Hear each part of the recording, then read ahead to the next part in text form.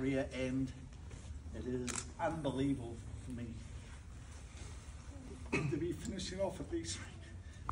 I want to tell you about Niha. Back in 2006, we started the development process, which was when we do boot camp for people who think they would like to be in the CASE program. Niha was in that program.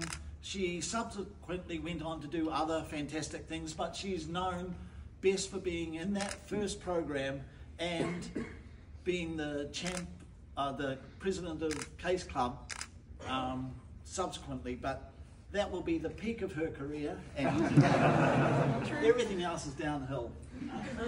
Wind back to 2002, and this guy came into my room.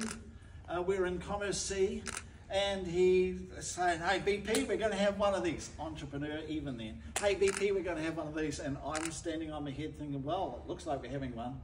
So CASE program, first president of the CASE program, called Management Consulting Club, Mahesh, had our first annual general meeting in a phone box, and we had room for twice the number of people that we had in the annual general meeting. But Mahesh started it off way back in 2002. And without him, this thing didn't start, so I say thank you. So in life, you'll find people who give you a nudge or give you a step up or provide you with an opportunity you wouldn't have had.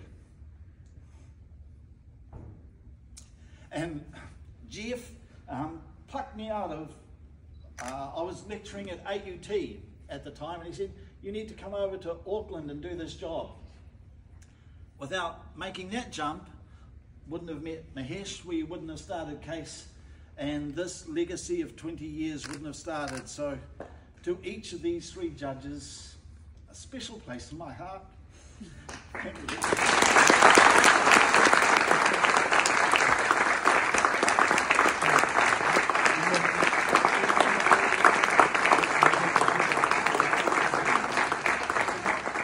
We were going to give them each a Lamborghini, and I tried to get it out of the budget, but instead we got them the best possible small box of chocolates I could afford.